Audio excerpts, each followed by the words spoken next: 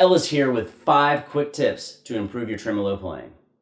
In no particular order, tip number 1, play perpendicular to the strings with your right hand. That means make sure your hand is coming this way when you're plucking the strings.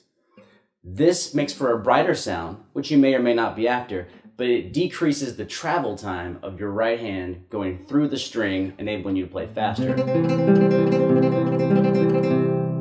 Tip number 2, practice your tremolo as eighth notes, generating an accented note on your thumb and middle finger.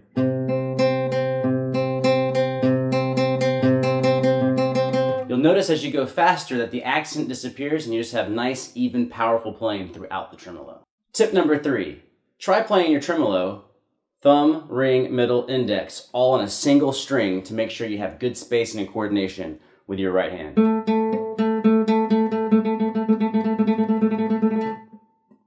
Tip number 4, when you're just practicing, not music, but the technique, why not do all of your tremolo playing on string number 2?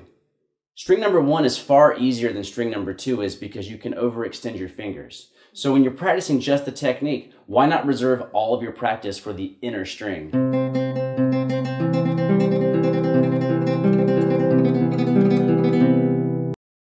Tip number 5, play with muted strings. That way you can hear the evenness or unevenness of your notes.